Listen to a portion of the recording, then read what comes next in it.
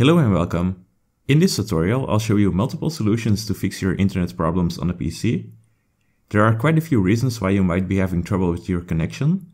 Hopefully you have a working internet connection once more after watching this video. I'll start with the built-in Windows troubleshooters. This method is easy to use and it's a good place to start. Click on the Windows search icon or search bar and type in Troubleshoot. Click on Troubleshoot Settings. Continue by clicking on Other Troubleshooters. Here we have a few troubleshooters that might be relevant to solve internet or connection problems. First, click on the Run button next to Internet Connections. Select Troubleshoot my connection to the internet. For me, the suggestion is to connect an Ethernet cable. I want to fix my Wi-Fi, so I'll ignore this option. The troubleshooter found the problem with my Wi-Fi adapter. I'll select Try these repairs as an administrator. In this case, the troubleshooter is successful, but it might be that you have a different result or suggestion. If this doesn't work, we'll continue with the next troubleshooter. Click on the Run button next to Network Adapter. You want to select the option to diagnose all network adapters. Click on Next to continue. The same applies as with the first troubleshooter. Continue in the wizard and hopefully Windows offers a solution to the internet problem. There is one more troubleshooter that might be relevant, the Incoming Connections troubleshooter. I'll skip it to save you some time, but the principle is the same as with the previous troubleshooters. If it doesn't find a solution, continue to the next method. Click on the Windows search icon and type in Settings. Click on it.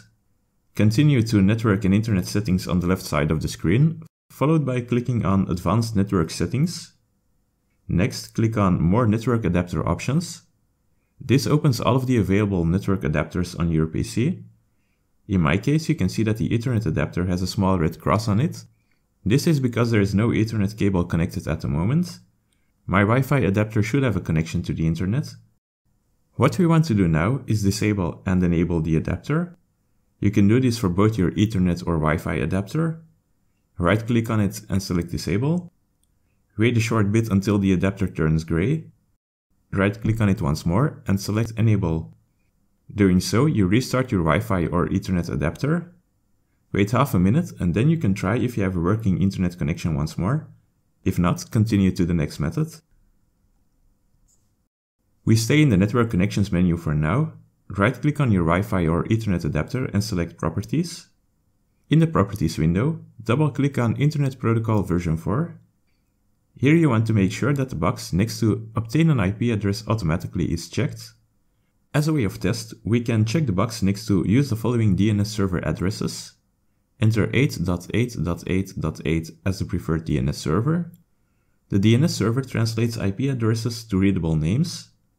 The address 8.8.8.8 is a Google DNS. Click on OK. Uncheck the box next to Internet Protocol version 4. Click on OK. Wait at least 10 seconds and then right-click on the adapter once more and select Properties. Check the box next to Internet Protocol version 4 and click on OK. You can now check if your internet problem is a thing from the past. If your internet isn't working, now would be a good time to restart the PC before you continue. The fourth method is a short mention. It is possible that the virus is causing the issue, or even stranger, your virus scanner might be what is messing with your internet connection. First, I advise doing a full scan of your PC. If that doesn't solve the issue, you can try disabling or uninstalling your virus scanner. You need to reboot your PC before you try to validate your connection. Next, we are going to clear the DNS cache on your PC. Click on the Windows search icon and type in CMD. Right-click on Command Prompt and select Run as Administrator. In Command Prompt, enter the following command: ipconfig /flush DNS. This command clears all items in your DNS cache, which might have gotten corrupt. As mentioned earlier, DNS translates IP addresses to readable names.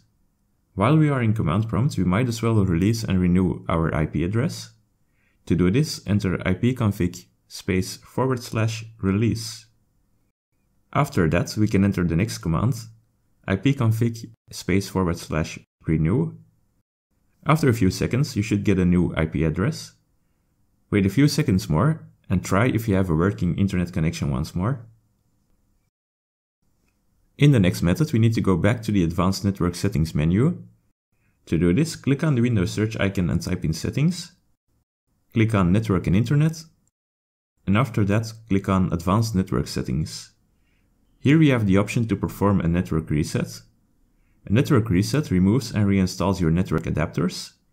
It also sets all of the networking components back to their original settings.